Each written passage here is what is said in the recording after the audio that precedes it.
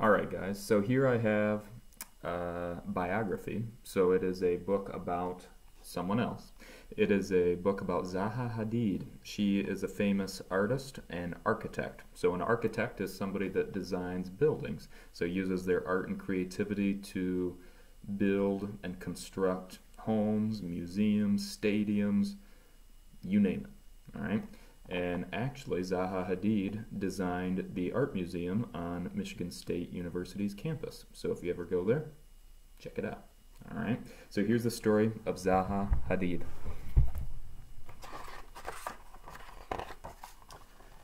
Little Zaha was a Muslim girl who lived with her family in Baghdad, a city where past and present mixed in the most amazing ways. From an early age, Zaha dreamt about the future. So right here, she's your age, thinking about what she might want to do when she grows up.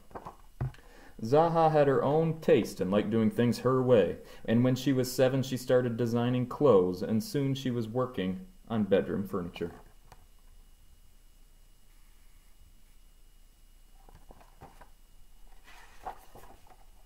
Zaha attended a prestigious Catholic school where children of all religions were welcome. Her favorite classes were math and art.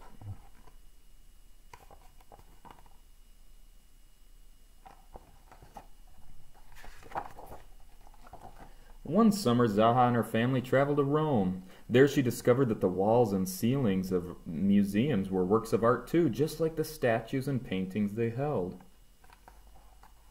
So she went to Italy and realized, man, architects are just as talented of artists as the painters and sculptors. When she was old enough, Zaha went to boarding school in Switzerland, where everyone learned to ski. But she preferred to stay in her room, drawing floating spaces that no one had seen before.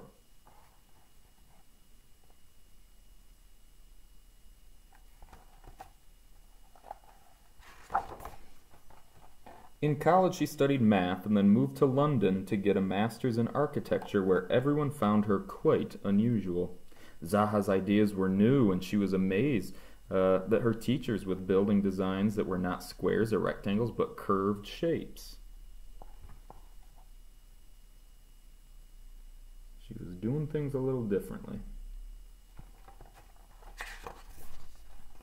When she graduated, Zaha remained at the school as a teacher. She challenged her students to be curious about forms and materials, just like the great architect Oscar Niemeyer. So forms are 3D shapes. And that's what buildings are. They're 3D.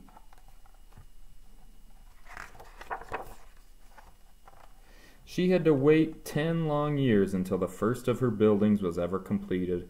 It was a fire station made of heavy concrete that looked as light as a paper bird. So, does this look like a fire station you've ever seen? A little different. Unique, sculptural.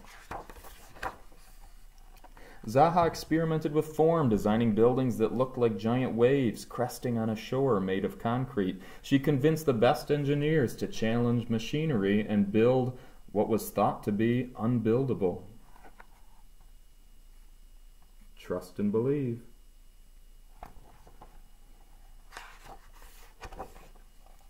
From Beirut to Beijing, Zaha's curvy buildings changed the skylines of cities forever, creating her own map of what the future might look like. And she was never afraid of using computer programs or technologies that no one had dared use before. So she has work all over the world. And at first people thought it was impossible.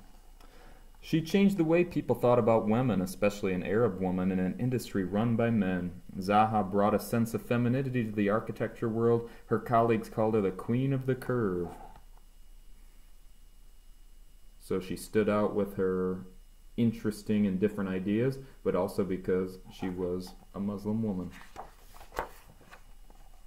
Zaha made it to the cover of magazines as a rock star of architecture. She was the first woman and first Muslim to be awarded the Pritzker Prize, architecture's highest honor. Well done, Zaha.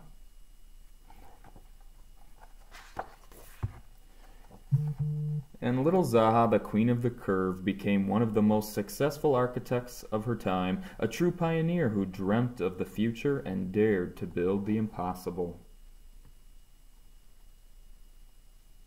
So, the main reason I like Zaha Hadid is because she was a little different.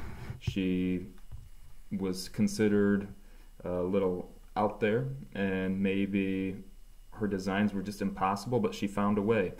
She never gave up. She followed her dreams. She was passionate about what she believed in and became famous even when people said that she wouldn't.